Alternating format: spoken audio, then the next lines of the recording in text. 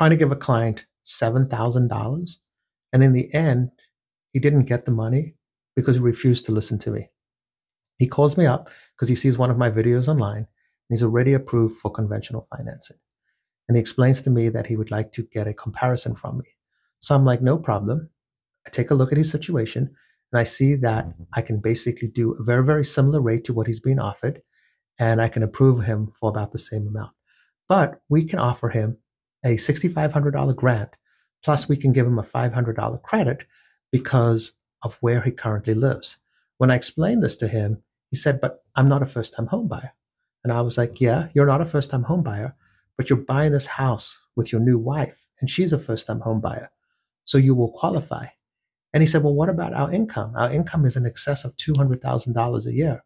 I was like, yeah, but this program doesn't have any impact on your income.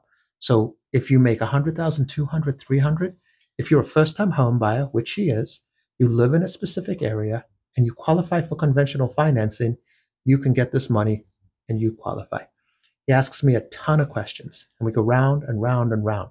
And he's kind of getting frustrated with me that I'm offering him this money when I guess he had kind of settled on his existing lender and we were giving him a better deal. I was like, well, I don't know what you want me to tell you, bud. If you want to go with the existing lender, I wish you the best of luck. If you want to go with us, we can do the loan and we can do the exact same loan as the other lender, or we can do the exact same loan and give you this down payment assistance money. It's up to you. I haven't heard back from him.